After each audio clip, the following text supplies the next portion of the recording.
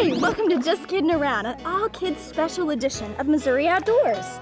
Today we're going to explore something very exciting, an Ozark stream from under the surface.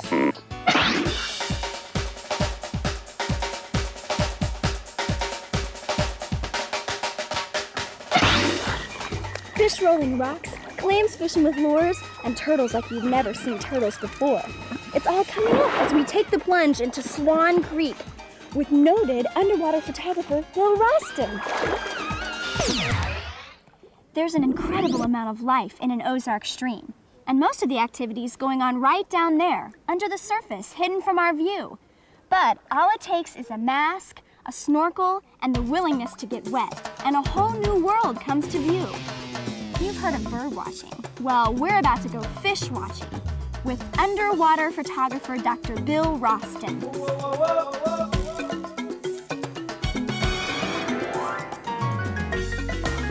Take off your mask, okay? To start out with, to get a mask that fits, you should be able to take your mask. Do not put the strap on it, stick it to your face, and inhale through your nose. Before we take the plunge, we need to go over some snorkeling basics. Can all of you do that? Can you all suck it against your face without air coming through it? Fit your strap up on top of your head so it's comfortable. Let's check and make sure we don't have any leakages before we get out there, okay? As soon as I got my face under the water, I realized just how different this adventure was going to be. Just a bit of glass in front of my face put everything into focus. From the surface, a body of water looks like a mirror, hiding the world below. As soon as I went below with a mask, I became a part of the underwater environment. But in order to stay there, I was going to have to master the snorkel. And that was a little tricky at first.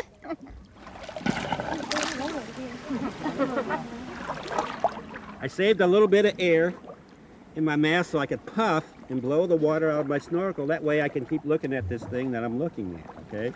I think probably what you need to do is practice a few more puffs and clearing your snorkel. Clear your snorkel. Snorkel around the periphery or the edge of this pool and in the shallower area until everybody gets accustomed to it. And then we'll see what we can do to find some critters.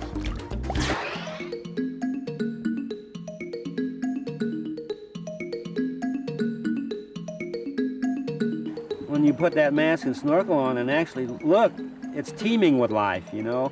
There are a lot of species of fish, along with all the turtles and insect larvae and mollusks and stuff like that that are interesting. You just have to get in and look at things. If you have a desire to learn, then it's fun. Okay, let's go take a look and see what we can find here in this hole, okay? I couldn't believe all the life under the surface.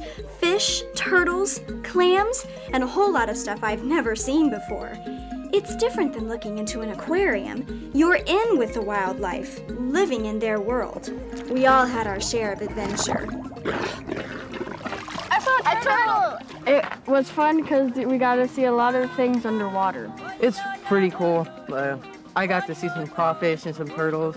And I got to see some clams. I think it was fun because we just swam around, and swimming is usually fun, especially when there's wildlife all around you. I saw some pretty big fish, some small fish, and a couple of sucker fish. It was a pretty wild world of fish down there.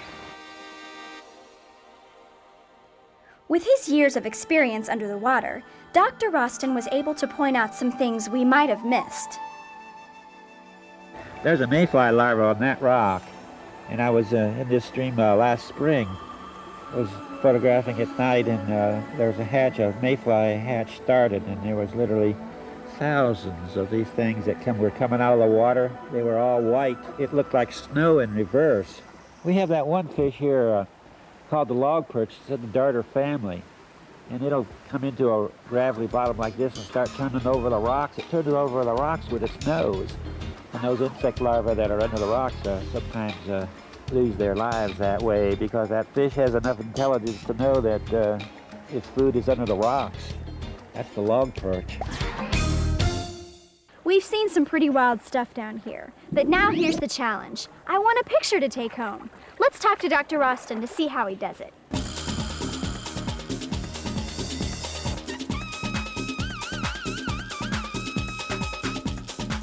I started seeing all this stuff underwater that was kind of neat, and I had somebody tell me, oh, there's nothing in freshwater that you can photograph. So to take up the challenge, I went out and got me an underwater camera. And it's always interesting, since I'm in freshwater, it's a frontier. Nobody else is doing this. That's what's really intriguing to me, to be able to do something in this world that 20 million other people haven't done before. Dr. Roston's photographs capture the hidden excitement and drama of the underwater world.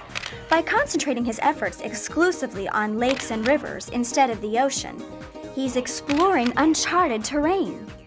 Most of the pictures that you take in freshwater are, you're dealing with 6 foot of visibility or less, so you have to do all your work close up. And that's part of the challenge, to be able to get the fish or whatever you're photographing underwater close to the lands.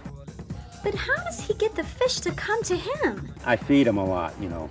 You can take something in the water and feed them. Also, you can get close to them at night. If you take a flashlight in the water at night, you can get right on top of them. If you're really going to get the professional equipment, it is expensive, but if you're just going to take snapshots, you can buy a very inexpensive camera for less than $15 that will take underwater photos.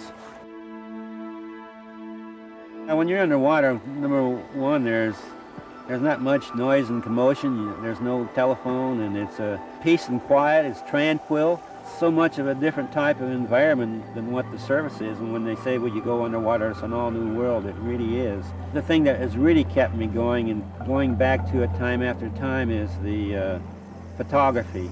Because every time you go in the water and you shoot a roll of film, there's always something different. That's what keeps me coming back.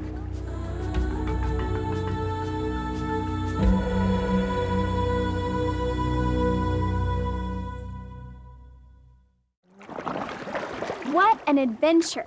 I never knew how much was going on right underneath the surface. I'll never look at another stream the same way again. There's a whole world waiting to be explored, so get out and experience Missouri outdoors.